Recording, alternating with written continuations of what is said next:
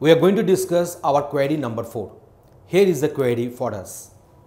Find all employees in the database who live in the same cities as the companies for which they work.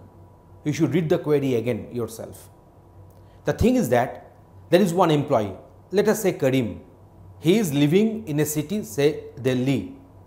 There is one company, say AOL, having got a branch office at Delhi. Say, I am just considering one case.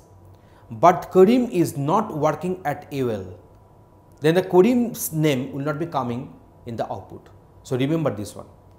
Okay, now, so at first we shall have to find out that what are the tables required for this query execution.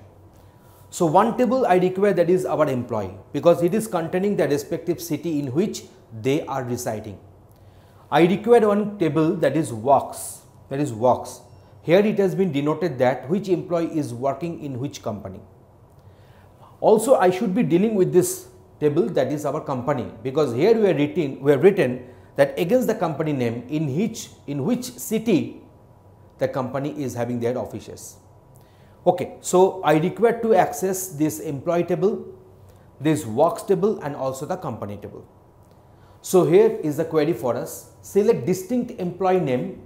Here I have written employee.employee name because employee name is common in employee as well as in works.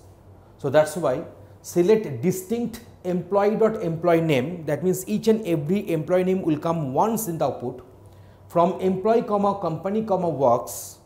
So here we have taken 3 tables. So the Cartesian product will be done in between these 3, where employee.city is equal to company.city, because here in between company and employee only one attribute is common, that is the city, and works.company name is equal to company.company name, because in between this works and company we are having this company name common, and in between this works and employee we are having this employee name common. So and works.employee name is equal to employee.employee name. So if you execute this query, then we are getting only those employee names who are residing to that very city in which one company is there, and in that very company the employee is working. So as an output I shall be getting this Karim, Arnab, Selim and Shayon. So now let me go for the first one, that is the Karim. So for the Karim we are having this Mumbai, Mum, here we are having this. Okay, Karim is working at Shottam and Shottam is having one branch office at Mumbai. Okay, now let us go for the next one, that is a Arnab. So Arnab is residing at Calcutta, Cal. So now if we come to this Arnab, he is working at AOL. AOL is having one office at Cal. Next we are having this one, that is our Selim and Shayon. So if you go for Selim, that is Dell, Shayon is Cal. So Selim is working at Shottam, Shayon at AOL. AOL is having one office at Cal and Shottam is having one office at Dell. So in this way these 4 names are coming.